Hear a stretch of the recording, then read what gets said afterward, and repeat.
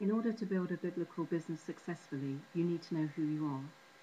Knowing who you are goes beyond your skills or your talents. A skill such as being good with electronics, or maybe a great painter, a builder, a cook. That is part of your makeup. That is something that you can acquire. But knowing who you are can only be understood by going to those who created you. Your parents are probably your first thought.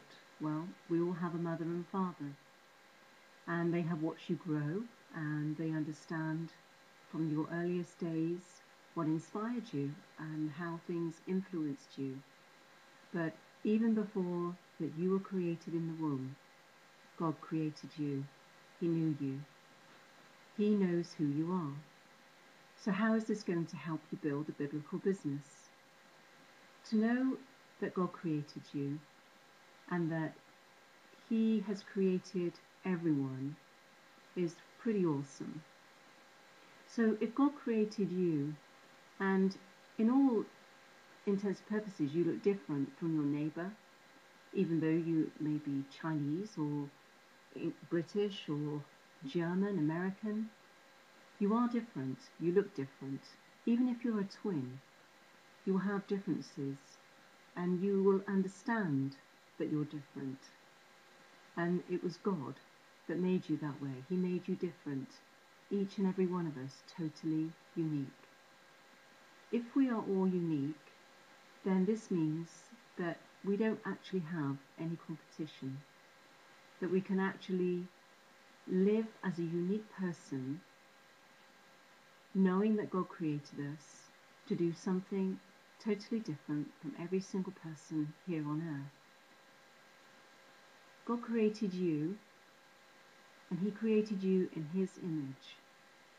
And if God created you, and God created you in His image, what that means is that you can get to know God to get to know yourself. It's like looking at your parents and knowing there are things about you that look similar. Perhaps you carry your mother's nose, your father's ears, even your grandfather's colour of hair. Perhaps that's come through in the genetic profiling. No one else has red hair but you in the family. Well, if you know your parents, then you know yourself quite well. But if you get to know God, who has created you in His image, then you will get to know yourself. And you will begin to understand that you have an anointing, you have a birthright, and that is just for you. That is special. That is totally unique. You are unique. And once you know that, then you can start to build a biblical business that is unique. The scripture that supports that the Lord made you in His image. If you turn to Isaiah 44 verses 1 through 3, you can read that God made you, formed you from the womb. So He knew you before then. Also, if you look at Psalms 100 verse 3, you can see that God actually made you. This is such an important fundamental part of getting it right in business, to build a biblical business.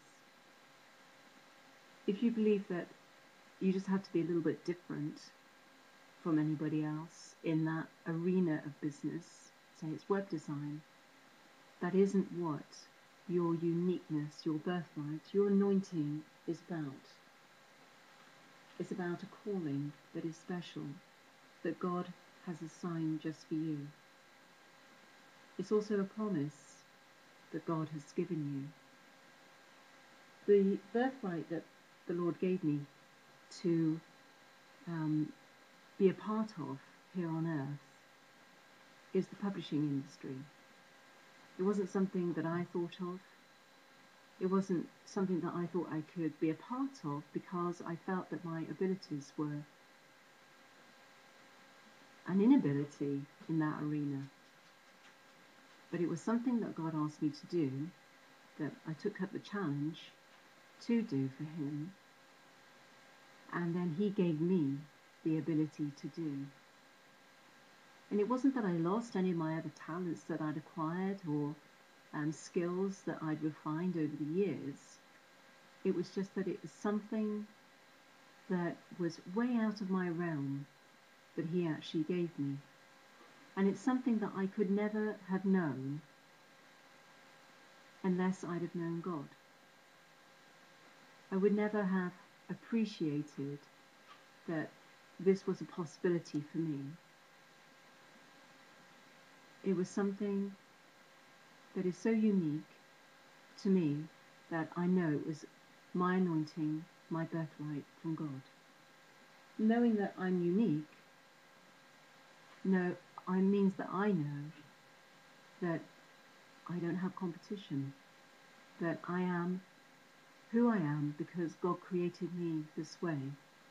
It's the foundation, and it's a strong foundation because it's what God has given me to be, to do, to build on, to add to increase in. See, we are called according to his purpose. And we can read about that in Romans 8, verses 28 through 31. It's not something we think of. It's something he has given us. It's something that no matter how many years we live, no matter how many arenas we participate in, no matter how good we get at something, we could even rise to the very top of that skill set and be revered for it and be the leader, a worldwide leader in that arena, but it still may not be your birthright. You can only know your birthright if you know yourself, and you can only know yourself if you know God.